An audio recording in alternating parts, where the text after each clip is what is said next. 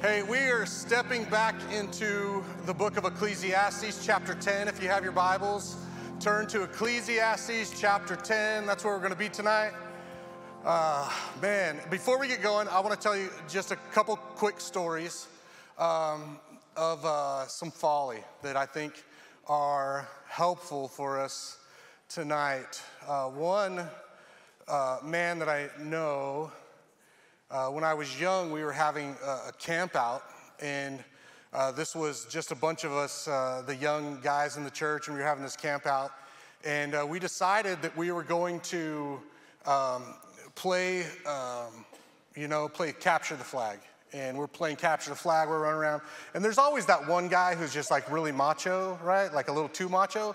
And he's like, I'm just gonna take my shirt off right now. I need to, like, that's gonna help him, capture the flag better. So he pulls his shirt off, he puts it down. So we're playing, and mind you, at this time, I'm pretty young. I'm like 8 years old, but I know something's weird is going on. And this guy, he puts his shirt down, and later he goes to pick it up, and he realizes he had set it on an ant pile, and it was full of ants.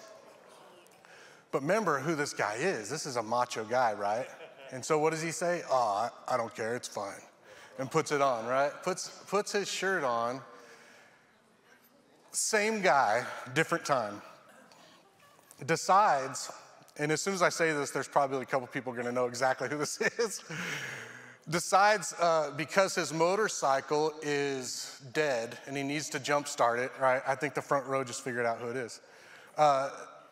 He needs to jump start his motorcycle. So what does he decide to do? He doesn't try to push it.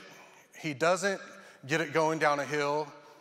He doesn't, at least if you're gonna tie your bike to something, like tie the bike to it, he gets his wife and she's in the car, and he ties a rope not around the bike, around his waist. And then proceeds to tell his wife to punch it, and she drags him for a while before stopping.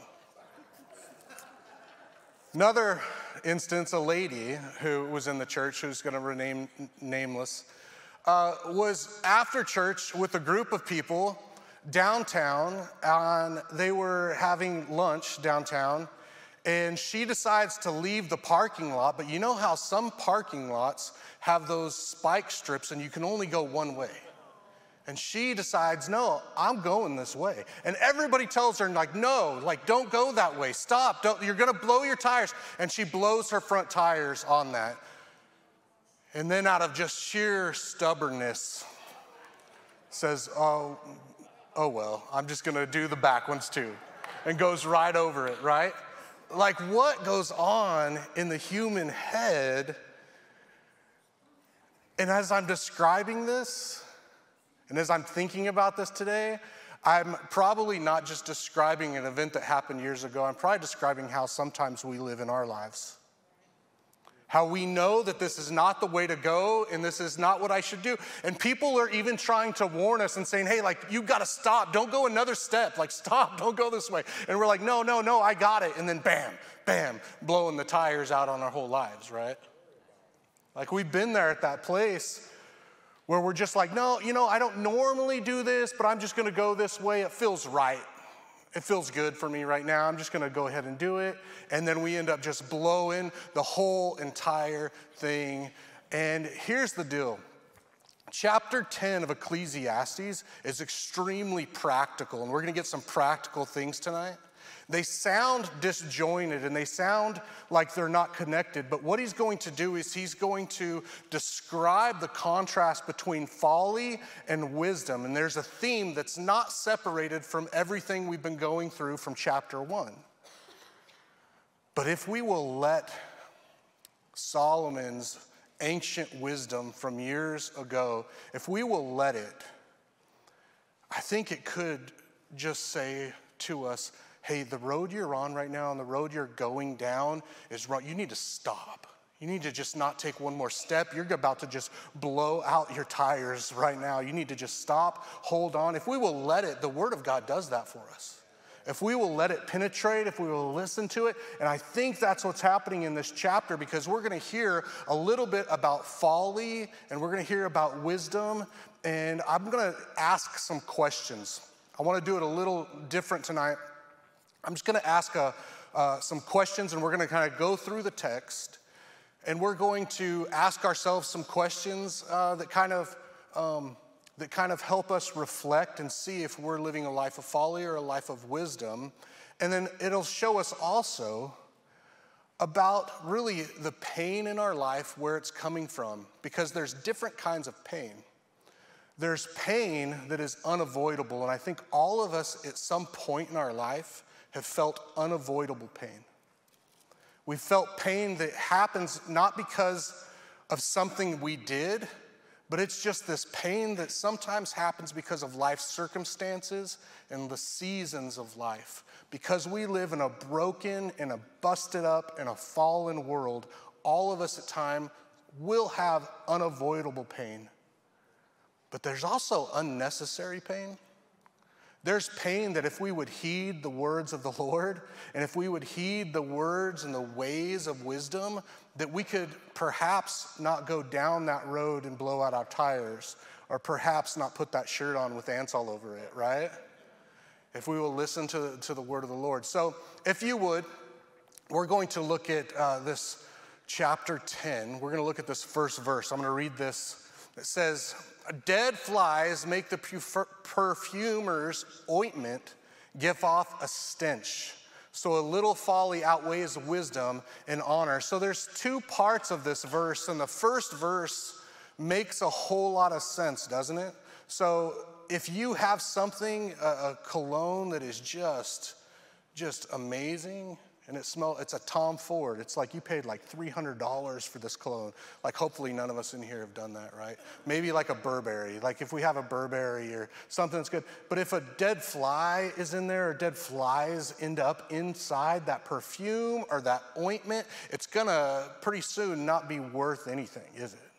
Pretty soon it's going to start smelling. Pretty soon it's not something that we want to put on at all. And what he's getting at is something that can be just very small, can really ruin a whole life of good. Something that can be just bad for a moment. So here's the question that I want to ask. Are we paying attention to the details? Are you paying attention to the details in your life? Now, there's a second part of this verse. If you can go back to verse 1. Verse 1 is saying, "So dead flies make the perfumer's ointment give off a stench, so a little folly outweighs wisdom and honor," which is surprising to me, because wisdom and honor are valuable things. But he's saying just a little bit of folly. And the point that he's making here is folly is powerful. We can spend our whole lives building a reputation, and one day it's gone. We can spend our whole lives building a business, and one wrong decision, we've seen that time and time again, where that business can collapse and fall apart. You can have the best marriage and the best relationship, but one moment of infidelity and the thing is over. So he's saying that folly can be a very powerful thing. Last week I was in Mexico with my friends, and we ate soup. They served us soup almost every meal of the day. Not breakfast, but we had soup at lunch, and we had soup at dinner. The next day, at lunch and at dinner, at lunch and dinner. Some of the most amazing soups I've ever had. There was chowders, there was the broccolis, there was corns, there was like, I can't even tell you what all these soups were. I have no idea what they were, but they were really good, and I don't even eat soup.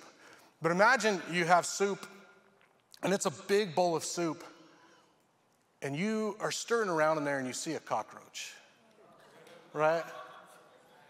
We wouldn't just say like, it's not that big. It's just a little one, right? I'll eat around it.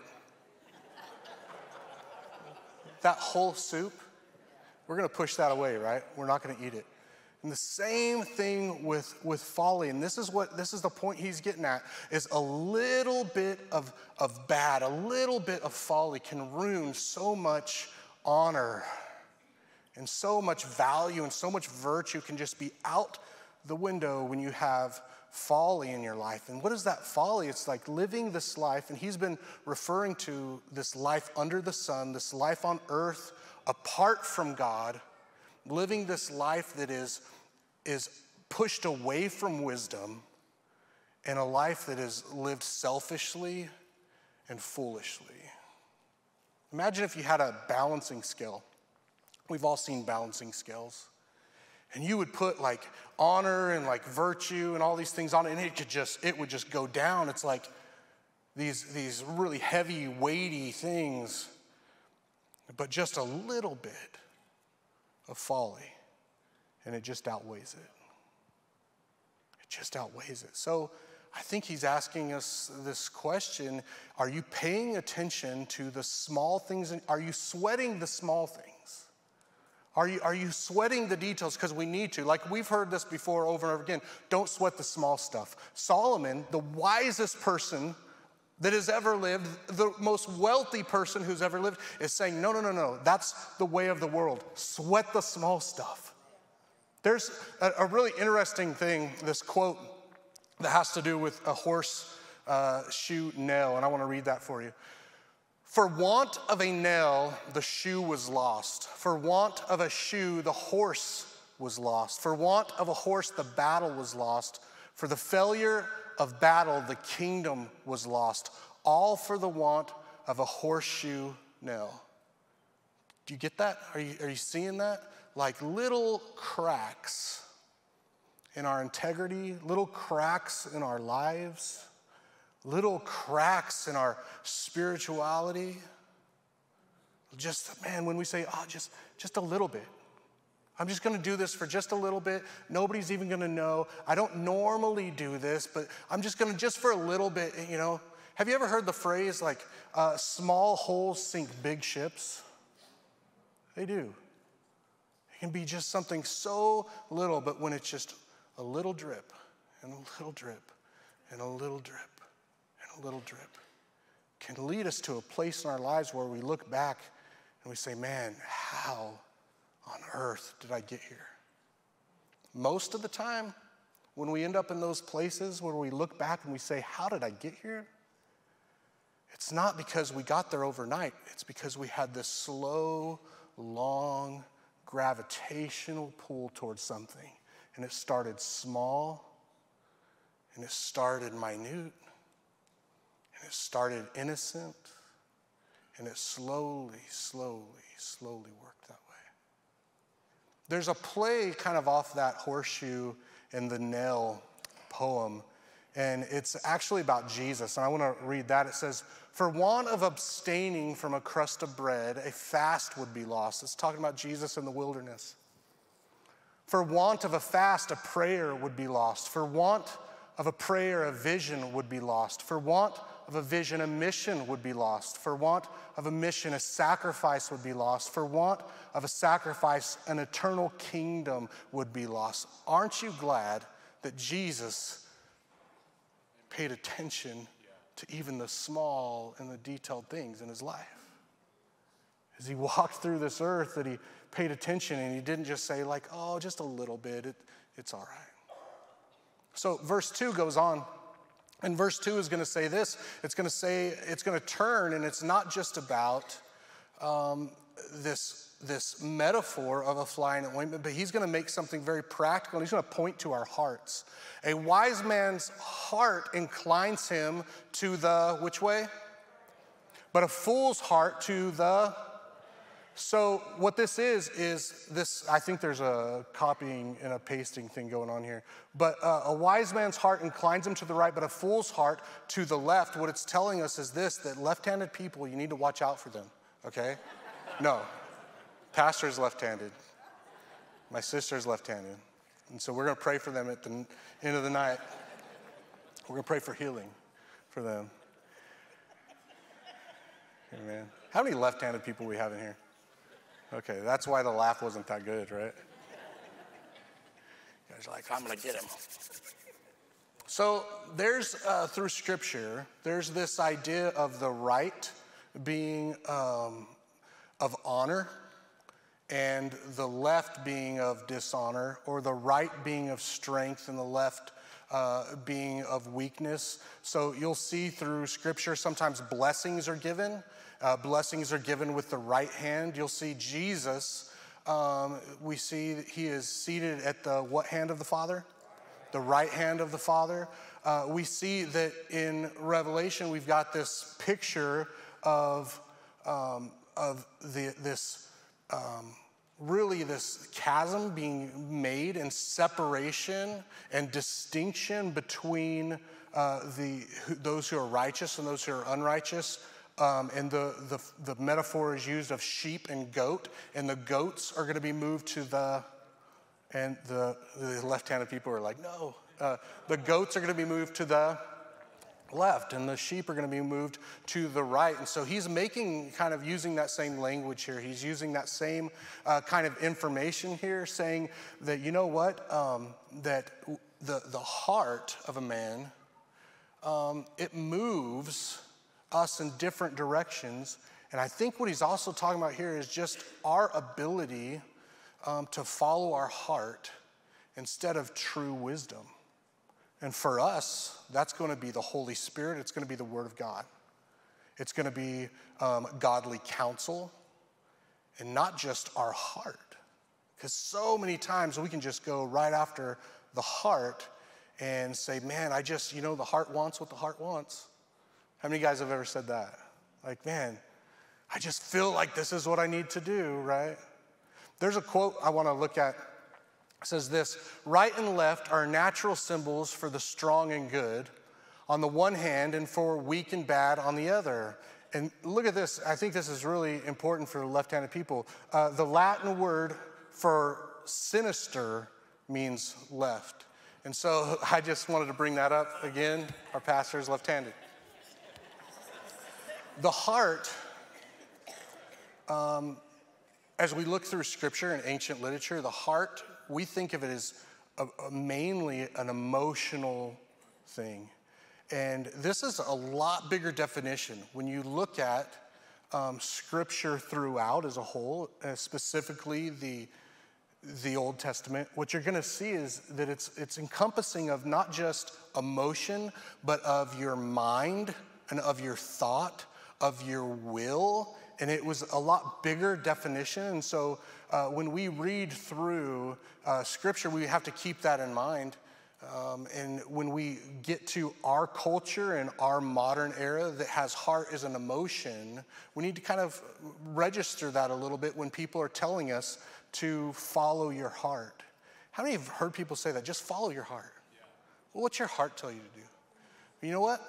Our hearts are sometimes just so far off base. And I would tell you this: don't trust your heart, especially if it's not surrendered to the Lord.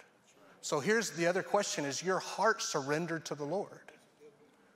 Is your heart surrendered to the Lord? So like, are you mindful of the details, of the small things that work their way into your life? And are you surrendered? Is your heart surrendered to the Lord? Because we can't trust our heart, and specifically when it's not surrendered to the Lord. Jeremiah says this, and I think it's the most popular verse when it comes to the heart. The heart is deceitful above all things and desperately sick, or your version might say wicked. Who can understand it? So is Jeremiah telling us like, hey, just follow your heart? This is Scripture. This is the word of the Lord. Is it telling you just like, hey, just the heart wants what the heart wants? Is it telling us that, or is it telling us to be on guard against your heart because it will trick you? Because it's the heart, it's that emotional center in you that's going to tell you, you know what, you're angry right now and you need to send that text. Even though it's 1 a.m, you need to send that text. That's what your heart's going to tell you to do. Your heart's going to tell you, you know what? You need to tell that person how you really feel. Like, even though like it's going to be pretty rough on them and it's going to be mean and you're going to use some cuss word, you just got to go for it. This is your truth. That's what the heart tells us to do. The heart tells us, like, you know what, I can't afford this right now. Like, I don't have the money and I'm gonna go in a lot of debt, but man, my heart wants it. The heart will tell us, like, man, you know what, this relationship is toxic and I need to get out of it, but man, I just feel so good when I'm with the person. I know they don't like me or how I look. They don't like how I talk. And they always tell me that over and over. But maybe I should stay here in this. That's what the heart tells us to do. And here's the deal. We have to have a heart that is surrendered to the Lord, not just a heart that is surrendered to our wants. There's no hybrid Christianity. And there's no Christianity light. Have you got an app before and there's like the real app that you have to pay for and then the light app? There's not like a Christianity light or a hybrid Christianity where you get to just, do what you want and not surrender your heart to the Lord. Either we're surrendered to him or we're not surrendered to him. And Scripture is calling us, and Ecclesiastes is saying, be mindful, be on guard against your heart because it can lead you to a life of folly. Galatians says this, I have been, what is that word? Crucified with Christ. I have been crucified. My heart, my life, my will, my mind, everything has been crucified with Christ. It's no longer I who live, but Christ who lives in me. And the life I now live in the flesh, I live by faith in the Son of God who loved me and gave himself for me. We have to live lives that are surrendered to God, amen? Here's the other thing. Are you listening to godly counsel? Are you listening to godly counsel? In this room, we have a faith family. And God, at times, because he's done this for me and in my life, and I know it's going to be true for you too, that he speaks to us through the people in our faith family. Are you listening to the people that God has put in your life? Look at verse 3 of chapter 10 with me. Even when the fool walks on the road, he lacks sense, and he says to everyone that he is a fool. So it's very obvious. It's saying like everybody knows it, everybody sees it, everybody is aware of it. How many of you guys have seen somebody who's been in a relationship, or maybe you were the person in the relationship, and then the relationship ends, and usually badly, and everybody's like, we all thought, like, why are you in that relationship? It was obvious. Like, what were you doing in that relationship? Why were you dating that person? Why were you going down that road? And then we always say to them, like, well, why didn't you tell me? Like, why didn't you tell me? And usually the response to that is one, like, it's so obvious. Why would we need to tell you that? And then two, the response is usually like, we did tell you, you just ignored us. God puts people into our lives to speak to us and to help us, to grow us. This kind of merges into the next couple verses. I want to look at the next verse, 8 and 9, that says this. He says, he who digs a pit, and this seems real random here. He who digs a pit will fall into it, and a serpent will bite him who breaks through a wall. He who quarries stone is hurt by them, and he who splits logs are endangered by them. Now, there's a couple ways of looking at this. The more general consensus is this, that when he's talking about a person who's digging a pit and falling into it, there's a reference throughout Scripture of people falling into a pit, and usually it's around people who are being stubborn or people who are intentionally going down a road that they should not be going down. And I think that's what we do a lot of times with sin, and we're going to use that a little bit interchangeably, sin and folly. You see in the last chapter, in chapter 9, that Solomon does that too. He's talking about sin, he's talking about folly, and some of that is really interchangeable here. But sometimes we get hurt, and we just go all out in the wrong direction because we're hurt. Because maybe our heart's broken, or maybe somebody said something to us at church, and you know what? I'm just going to say, forget church, forget God. I'm going to just go this way 100 miles an hour. How many of you know somebody who's done that? Who's had just hurt or frustration, or who has just felt wronged maybe in the church, and they have said, man, I'm gonna be on a mission to just sin in my life, and I'm gonna go the opposite way, and I'm gonna do this, and nobody can say anything to me, and just blow everything off. I don't think that's everybody here, but I think it's some of us that are here. And I want to remind you that when we do yield to the Spirit of God and allow Jesus to work in our hearts, he provides healing. And maybe you're here and you have gone down this road of really having resistance to the Spirit of God and resistance to his voice calling you back home. Man, I just want to say you're in the right place. But be open to the voice and be open to the healing of the Holy Spirit. It can take that hurt and it can take that frustration and take that brokenness and mend it. It's an awesome thing when you find healing, isn't it? When you've been broken for a long time, when you've been hurting for a long time and you find healing. You know, most of the time when I see that in church, I see it in kind of like mentoring applications, where it's not just one person in isolation, but it's multiple people or a person that connects with other people, and God begins to do a work in their life through other people. I think that's it's just so important for us to seek godly counsel. And most of the time, what that's going to look like for us is finding somebody that's older than you.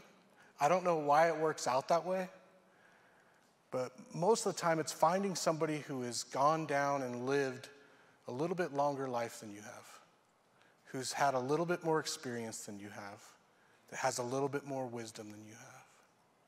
And maybe don't just sit down with those people, and if you're here and you're just needing wisdom in your life, man, we've got some amazing, godly people in this church that would love to just meet with you, sit down with you, hang out with you, and you can ask them any question that you want to ask them.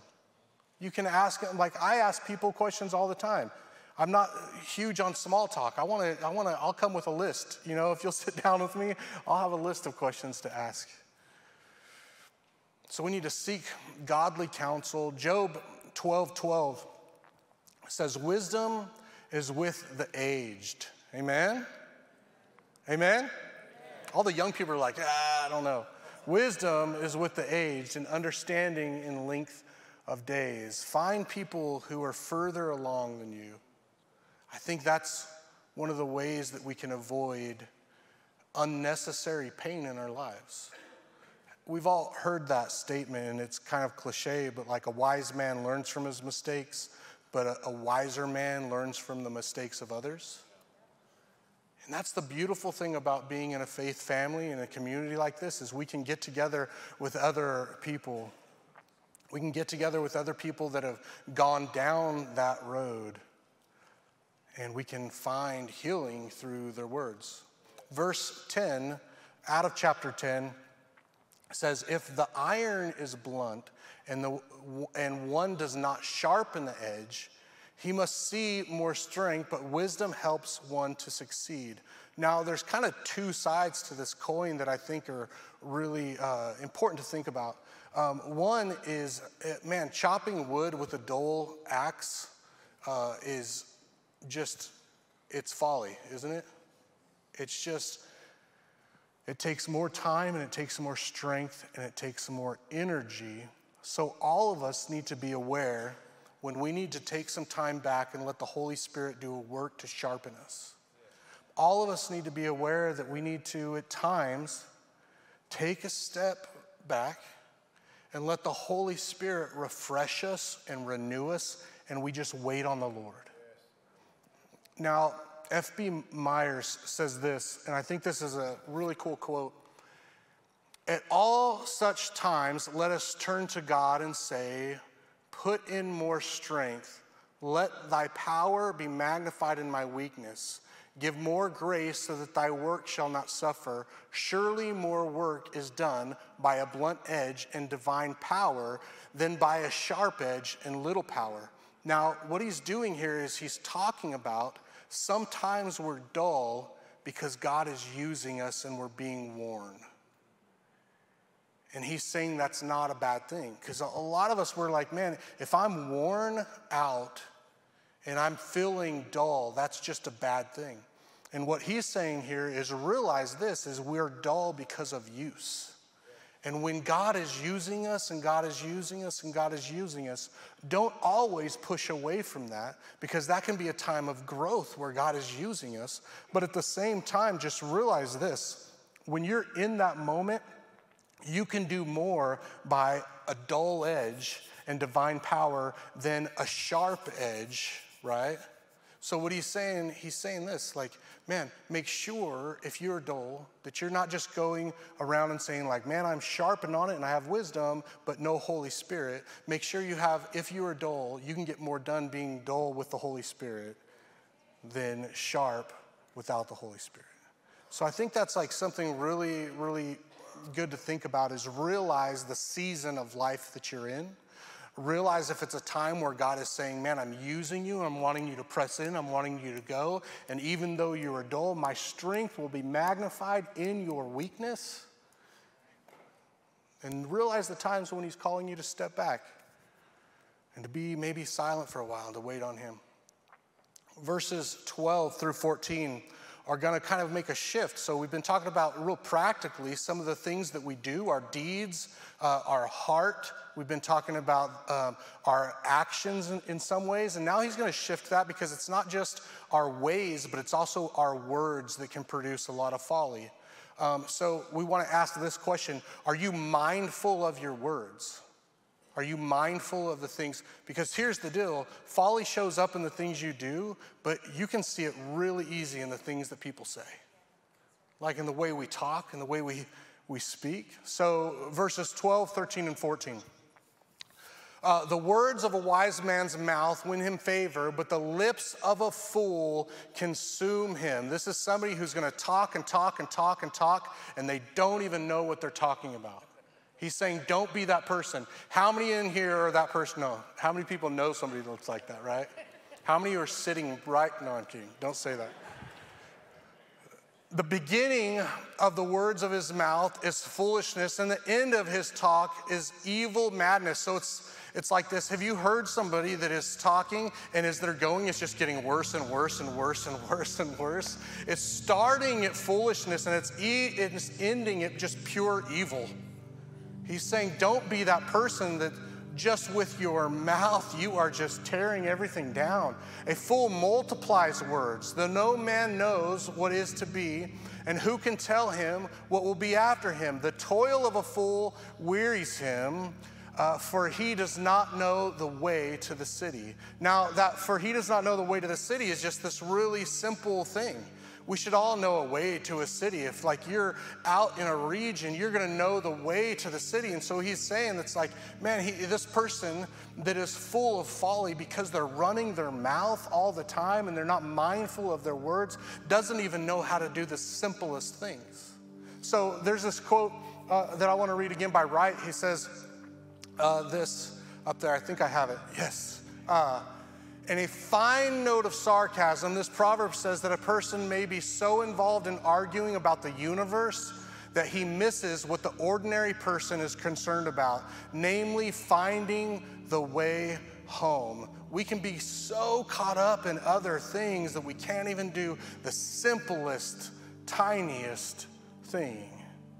That's folly in our words and in our language. God has created us to encourage other people and to praise him and to worship him.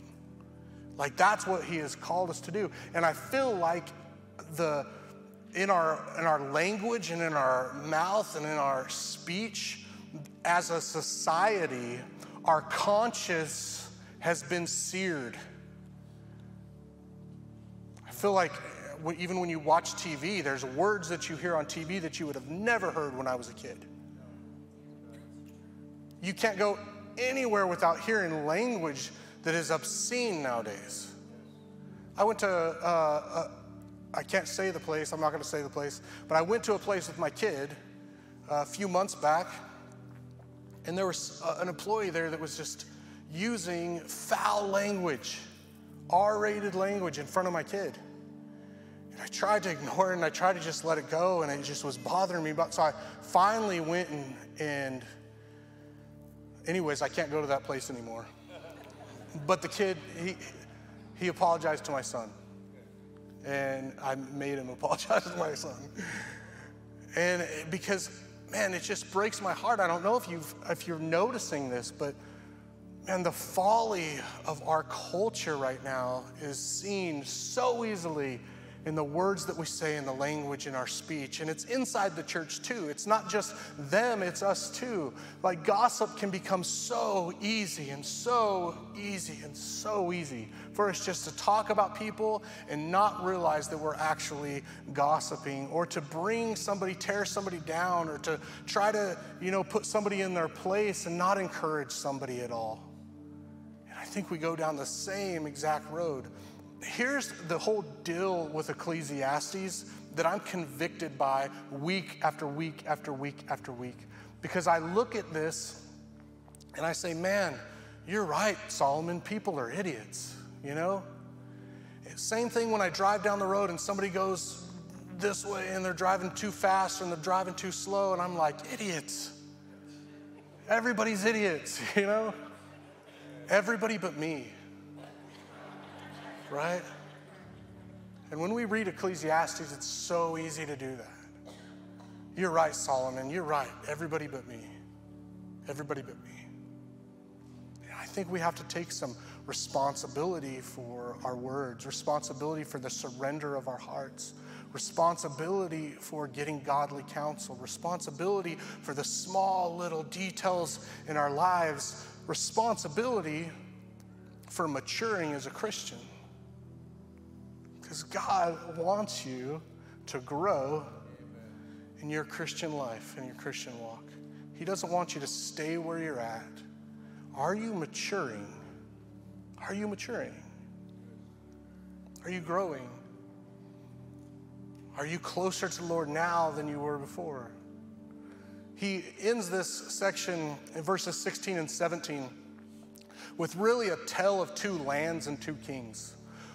Woe to you, O land, when your king is a child. And it's not talking about somebody that's young. It's talking about somebody who's acting like a child with immaturity and irresponsibility. And he said, woe to you, O land, when your king is a child and your prince feast in the morning. Is that the time when you feast? No, he's not feasting because he's hungry. He's feasting because he's just wanting to appease himself.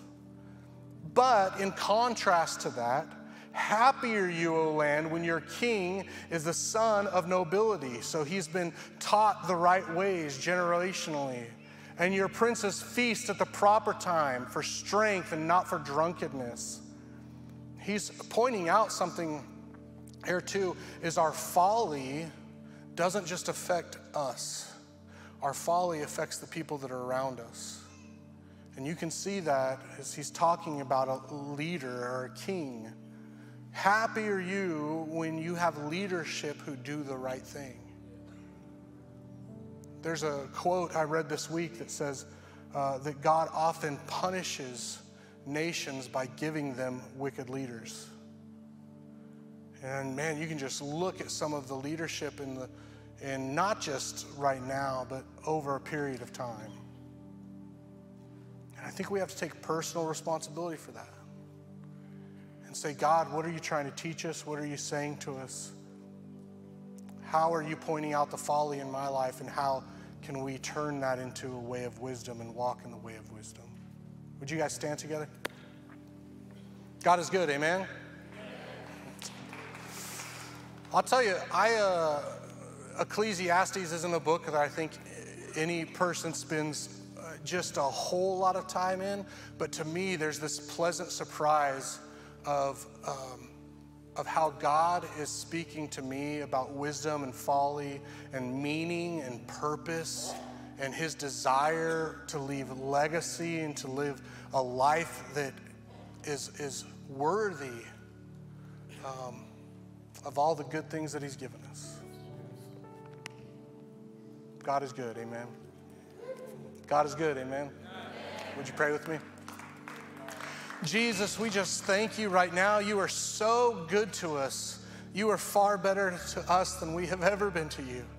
And we deserve, God, to be just, Lord, just to be so far from you, but you have chased us down, pursued us, brought us in, accepted us, unashamed of who we are and calling us by name. God, we thank you for your mercy and your grace.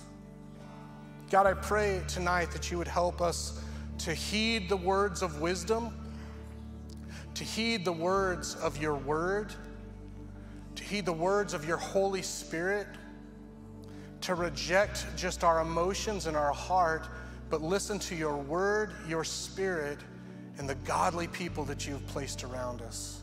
Help us to walk in wisdom, we pray. In Jesus' name, and all God's people say, amen.